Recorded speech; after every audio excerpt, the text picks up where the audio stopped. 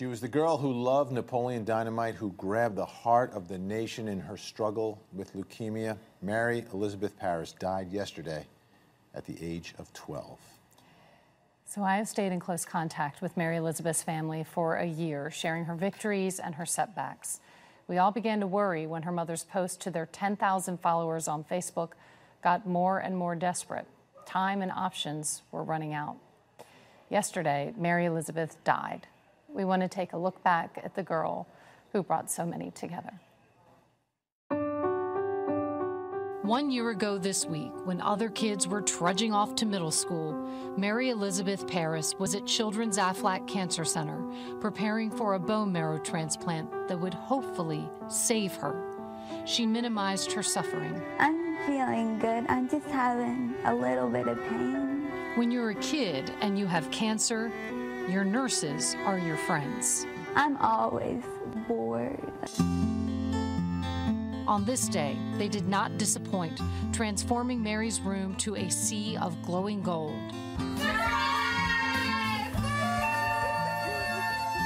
We learned that this is how she said goodbye to her nurses, emulating her hero from the movie Napoleon Dynamite.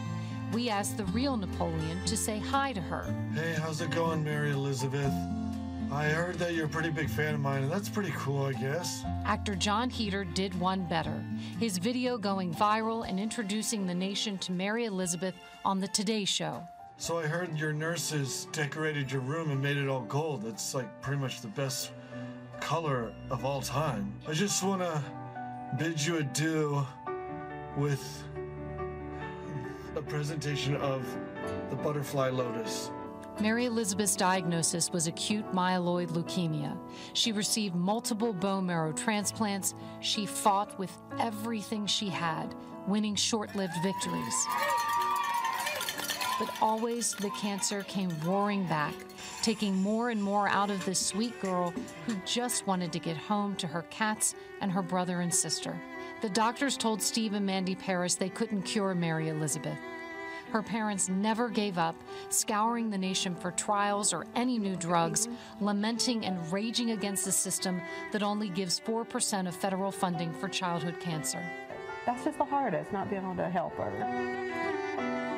Mary Elizabeth died on a Wednesday morning, her family with her. Mandy shared words all parents pray to never write. She's gone.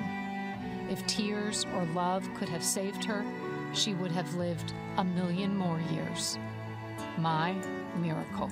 I can't give up, and I know God's always there for me.